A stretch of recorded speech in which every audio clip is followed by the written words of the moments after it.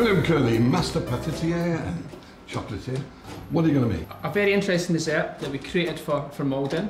It's a Toscana dark chocolate mousse, centred with a Maldon sea salt caramel, apricot compote, lemon thyme ice cream and a croquant wafer. Let's go. So the first thing we're going to make is the chocolate mousse.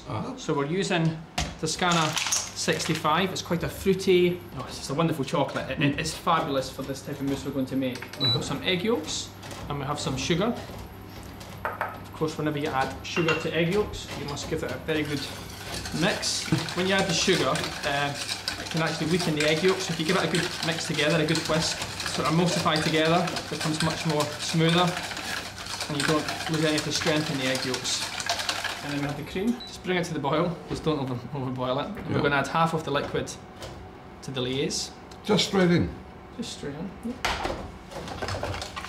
Okay, and just mix. And then I'll add the liquid back to the pan. What we're looking to do here, we're looking to cook this to about 83, 84 degrees Celsius, which seems very, very precise. But the old sort of trick is you're looking for the custard to coat the back of the spoon. You just pour the custard, just run it through. Start to mix the custard into the chocolate. So this doesn't need heating at all once you put the... Absolutely, the temperature of the custard is enough to melt the chocolate. That'll be nice and shiny, nice and glossy. So when all the chocolate is melted, it's nice and smooth, nice and shiny, that is the base for the mousse chocolat. We've defolded cream in, so if you give it maybe 5–10 minutes to cool down. For the sea salt caramel, we have some caster sugar, we have unsalted butter, we have some whipping cream, fresh vanilla, Madagascan, and of course Maldon sea salt. Fantastic. Very simple. We take the cream and we bring it to the boil. We're going to put a little bit of vanilla in here as well. It's Madagascan. Lovely smell. For me, it's one of the best vanillas in the world. So for the caramel, we'll get a little bit of sugar in the pan, just a touch, just to get things going. So now we're going. So the caramel's starting to appear, or the sugar's starting to caramelise, and then we gradually add the sugar stage by stage.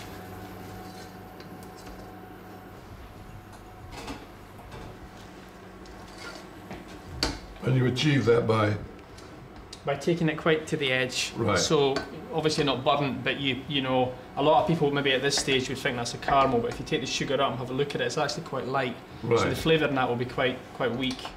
It's a much deeper colour. Yeah, and that's just nearly there now. And I can take it off and just put it on my little board. Then we add the cream. Just be careful, it's going to boil up. Everything in, vanilla as well. That goes in as well, okay? Yeah. We'll get the salt in. So this is the Maldon going in? Maldon.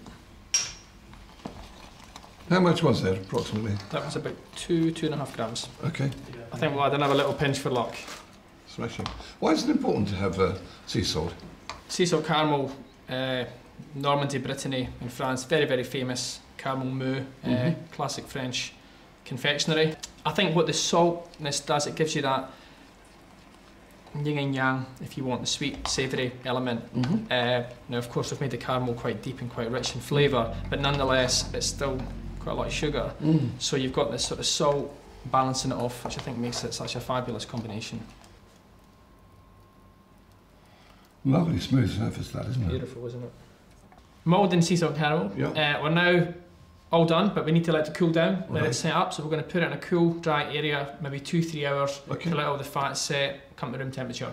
This is now 5–10 minutes in the fridge. It's cooler now, and it's also thickened up, so it's ready for the next stage. Cream lightly whipped, and then we take approximately 1/3 of the whipped cream, and then we just start to fold it into the mousse. Again, it's important to add it gently.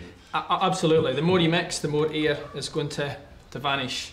And of course, the more dense the mousse will be as well, which we don't want. Right, cool. We've got this wonderful mould. It's a flexi mould, and as you can see, it is flexible. Sure. We're going to line this with the mousse, sea salt caramel, sponge, crunchy biscuit, then we'll pop them in the freezer. And once it's frozen, you can pop them out. Okay. Well, I guess if you were doing this at home, you could shortcut this by putting it into a glass. Oh, absolutely, yes, yeah. And then it's sponge and a crispy biscuit time. We have a chocolate génoise sponge, Savion over a bain-marie, eggs, sugar, whisked together, light and fluffy. Okay. Then we fold it in some cocoa powder, sifted with some flour. This is what we call a Fontaine biscuit, a crunchy wafer biscuit. So we've got some dried, it's actually dried crepes, which are mixed with a praline paste and some milk and dark chocolate. I've actually pre-cut these, and this is what we're going to use here. Okay. I'll put the sponge in.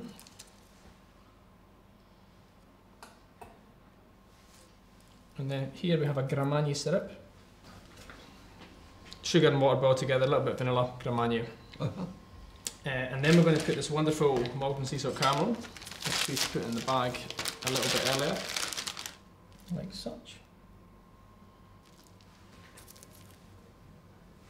And this time we give it a little squeeze, just so the caramel spreads out evenly. Yeah, the Grand Marnier mix again, it just gives the sponge, you know, I mean, the sponge is relatively moist, but we then just start to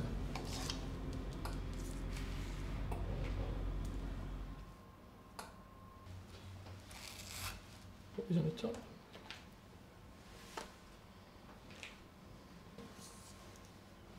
So there we are. Wonderful. So how long are we going to put these in for? So normally I would actually make this a day before, ideally, and leave it overnight, and then they're completely frozen. But if you've got a really good quality freezer, within 3-4 hours it could be fine. Okay. William, here we are then. These have come out? Yes, well they're going to come out now, yes, they're nice and frozen. We're going to pop these out. Very nice. Looking good. Fantastic. Beautiful and shiny. And then carefully just put this.